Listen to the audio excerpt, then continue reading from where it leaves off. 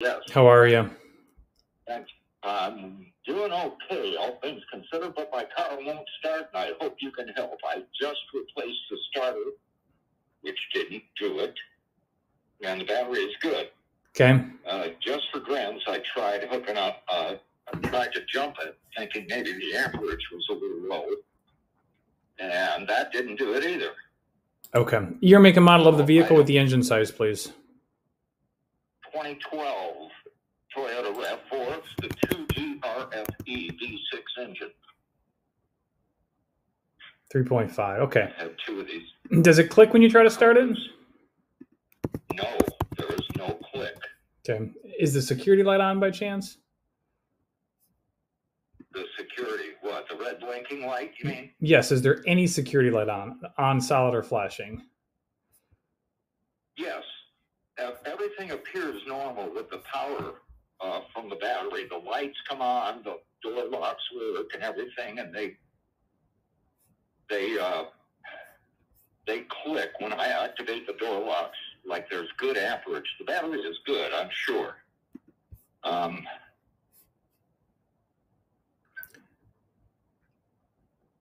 Does this have smart key? You know, when it started. Say again? Does this have smart key? Yes. And I held the smart key right next to the button while starting it, and that didn't make any difference. It's talking to the smart key, all right. It's getting signals to and from the smart key. I don't suspect that because when I walk up to the car, I can unlock and lock the doors. So the smart key is talking to the car. Okay. It's just when I press the start button, after putting my foot on the brake and the green light comes on, all the lights on the dash come on, but no click, no start. Have you checked for diagnostic trouble codes in the computer? No, I've not. I haven't got anybody out here yet. The one mechanic my sister called is too busy. They don't have a mobile to come out and plug it in. Okay.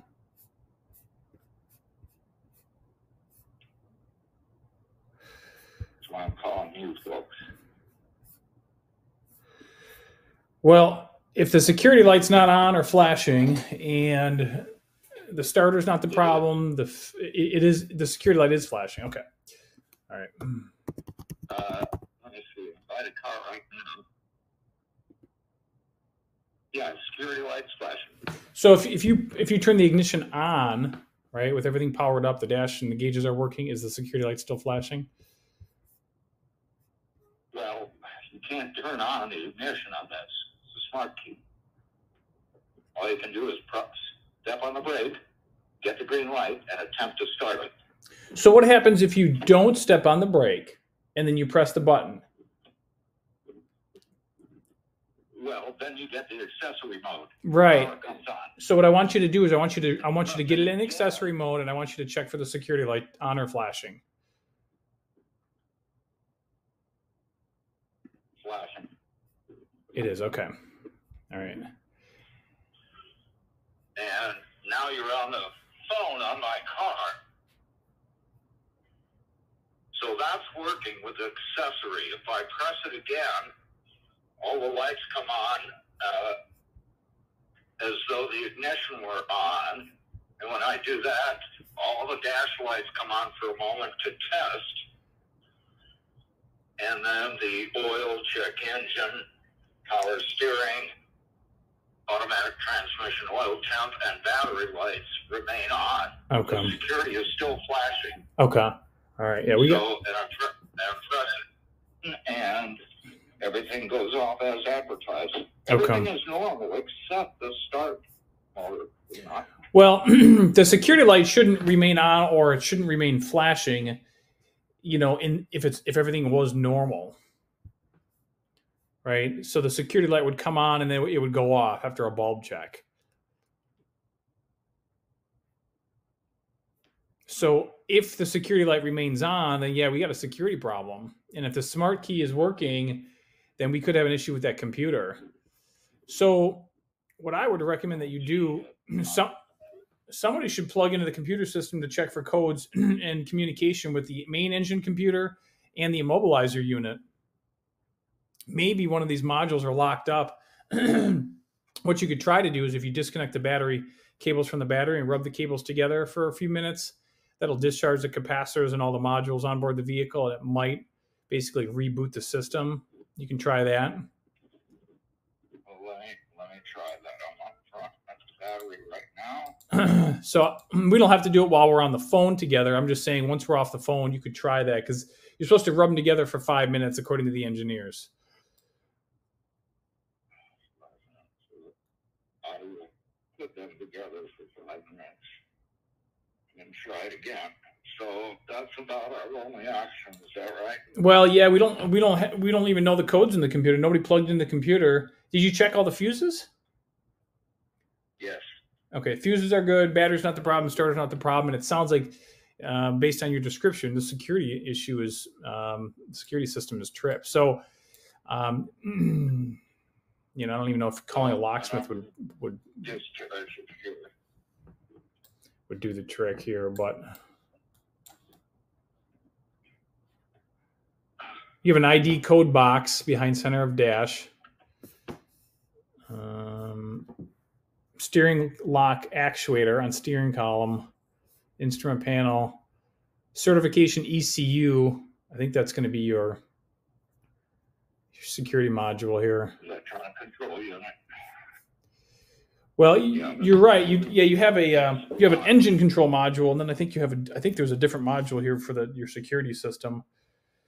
So if you want, what I could do is I could connect you with a mobile mechanic. When they come out and they plug into your vehicle, they could actually check for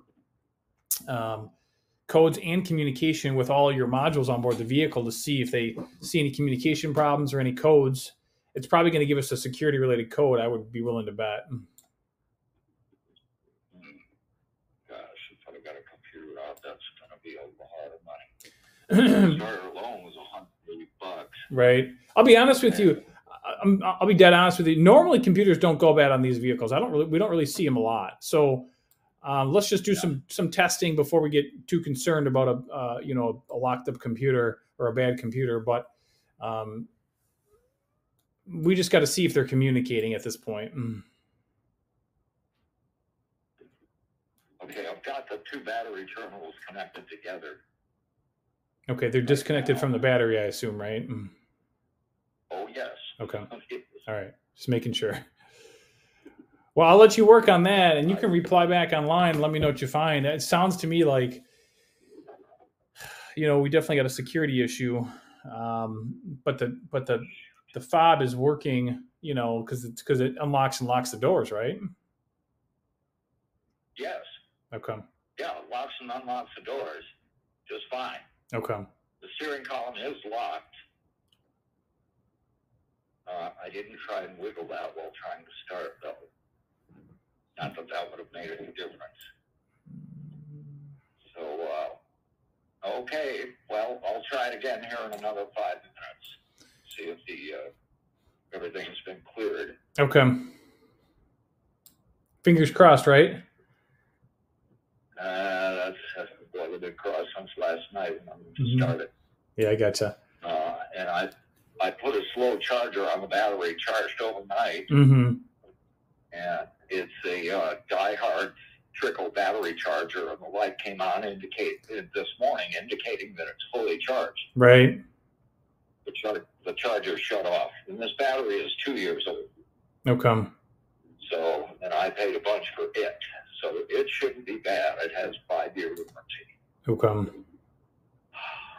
Well, I guess you've done about all you can do.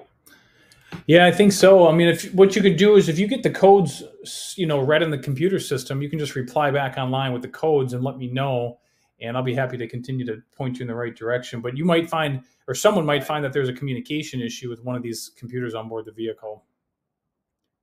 Okay, super. All right. That'll be the next step. Okay, have a good day. All right, you're welcome. You too. Bye-bye.